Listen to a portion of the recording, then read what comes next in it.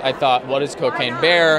What is it about? Then they said it's about a bear that does cocaine. And then you go, are you serious? And then you find out that they are serious. And then you read it. And it's this crazy, zany, fun, exciting movie. And I think it's so cool of Universal and the people who put it together to take this big swing and do this crazy, wacko movie on this scale. It's really fun and unexpected.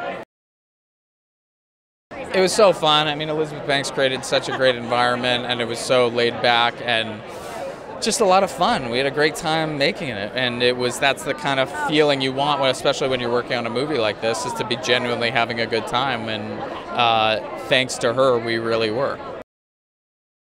I mean, I'm more afraid of bears now than I was, not that it's bears' fault, but I just watched a lot of bear attack videos getting ready for the thing. So if I were to say fight, flight, or party with Cocaine Bear, you would say flight? It depends on whether it's a brown bear or a black bear.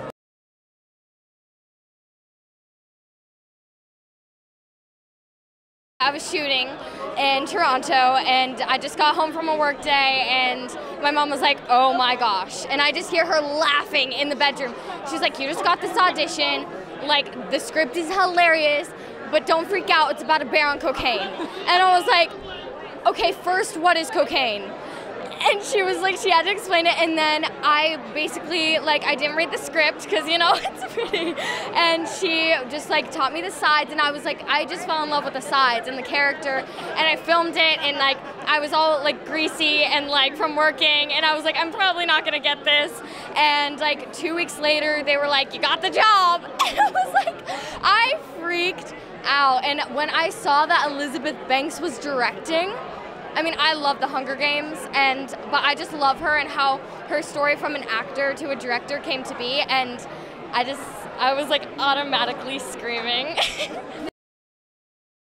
When I got to set, it was like, they had like the Chattahoochee National Forest like all like set up, and that was my first day with Christian, and I just walked on set, and Elizabeth was in this blazer, I'll never forget, this like blazer, this business suit, and I was like, oh, this is amazing. This is already gonna go great. And we shot like 2 scenes the first day, and Elizabeth was just like so hands-on, so like telling people left and right, like just like talking to everyone was like amazing, like the director I want to be when I grow up. And the cast, like there was Alan, who played the bear, like crawling around on his stilts. It was hilarious. So that was my first day on set. Pretty wild one. When they walk into that movie, they're not expecting when they come out to be like, what did I just watch? Like, this is gonna go down as like one of the greatest movies in history, just because it's like so out of the box, and the fact that it's inspired by true events. People are gonna see this bear on cocaine on the front, and are going to see Carrie Russell and Ray Liotta and O'Shea Jackson, and are just gonna immediately be drawn into the theaters and then come out like, they're mind blown.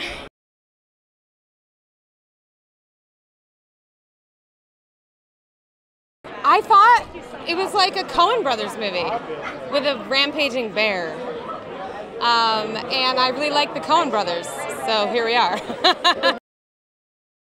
I am friends with a lot of the people that are here, and some of it came together that way. So O'Shea and I met in Santa Barbara a few years ago.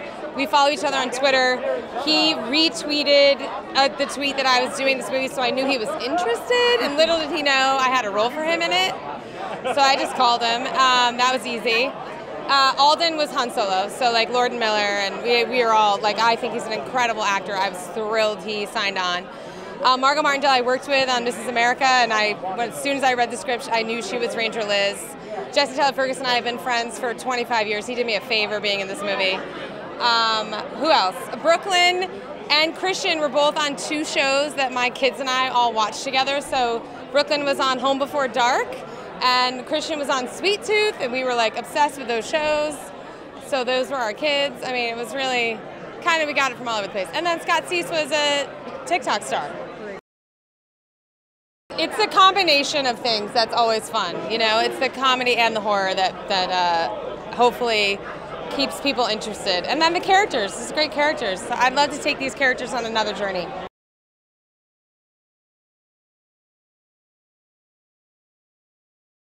Liz called me. It was the middle of the pandemic, and she basically just pitched it to me over the phone.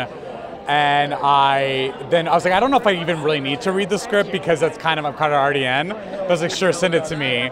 She also has really good taste, so I knew that if she thought it was well written and funny, then it would be really well written and funny. And Jimmy Warren, our writer, did a great job, and she really just sold it. Like literally in 10 minutes, I was in.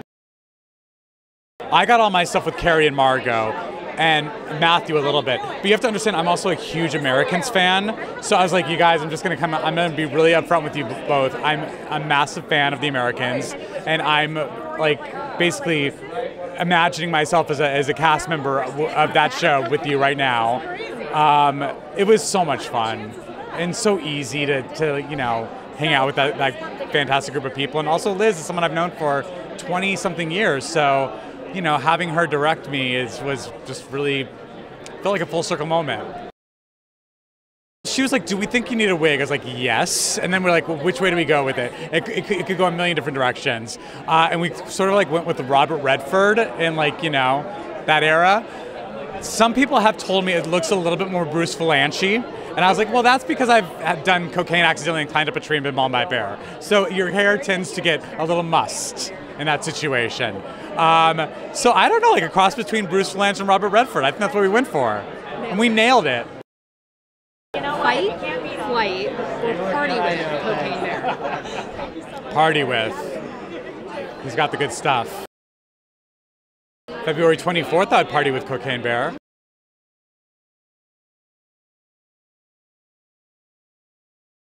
I was scrolling through Twitter. I found the story and I freaked out about it, went into a rabbit hole, and then just decided, all right, we know the true story. What would have happened if the bear had survived? And then my imagination kind of just sort of took hold. I never thought that they would ever make this movie. Testament to Universal, honestly. They made the movie and they called it Cocaine Bear, so I couldn't be happier. Yeah, I think that we can follow every animal in the animal kingdom doing cocaine. The opportunities are endless. Fight, flight, or party with Cocaine Bear? Party. It's Cocaine Bear.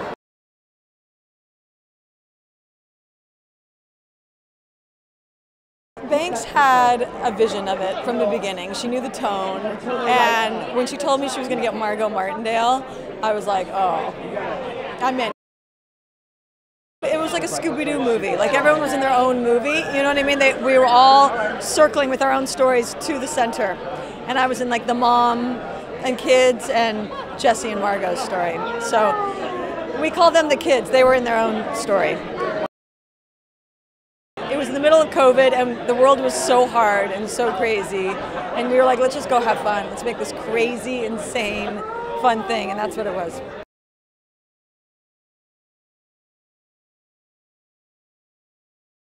I had heard about the story somewhere, but I thought it was a myth, just a feather that became 10 hens. But it's a true story and inspired by it's not. It's almost. It's a bit more depth than this.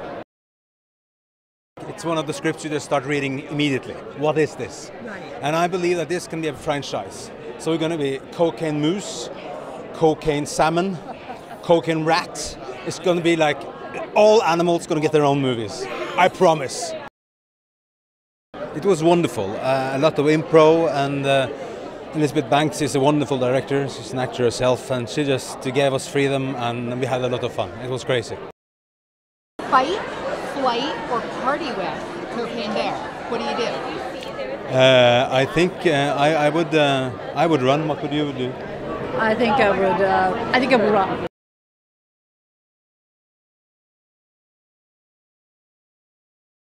Actually, I get the call from Elizabeth Banks, would you like to have lunch? Lunch is all about telling me about Cocaine Bear, never mentioning, would you like to be in it? And then the next thing I know is, Elizabeth Banks wants you to do Cocaine Bear, and I went, I'm in it. I have never had more fun in my life. To be with Carrie and Matthew and Elizabeth and Jesse Tyler Ferguson. in Dalkey, Ireland. Heaven. Fight, flight, or party with Cocaine Bear. What would you choose? What would Margot Martindale choose? Absolute flight. A roller coaster ride of fun, horror, surprises, over the top, scary, and I hope in the end extremely satisfying.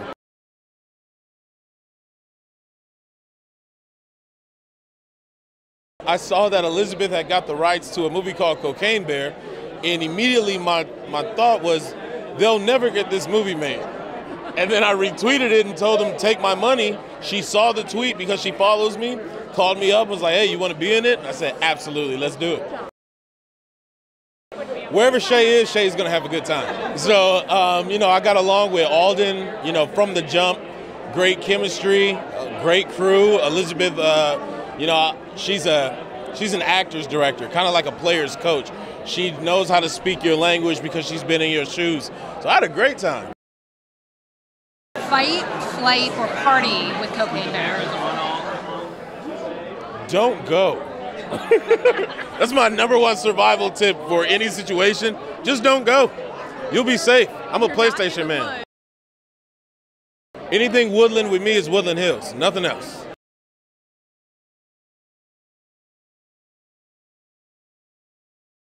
It was an audition that got me to do a part. Well, Elizabeth Banks also saw my TikToks, I think is what happened, yeah. And she thought those were funny, and she was like, what if this guy was in mortal danger? What if this guy was screaming as loud as he could? So I did a self-tape and, got the part, and now I'm in the movie. Oh yeah, I was into it. I love horror. I love stuff like that. It's funny that, so when I got the message for the audition, it was a Facebook message from the casting director, went to my spam folder on Facebook. Went to my spam. I didn't see it for like weeks. And then and all I saw was the subject line, cocaine. And I was like, well, that can't be real. That can't be real. And then I opened it up and I saw Phil Lord, Christopher Miller, Elizabeth Banks, and I was like, did I miss this? Did I miss this? But I, did it. That's why I answer every spam email now. I think it's a movie.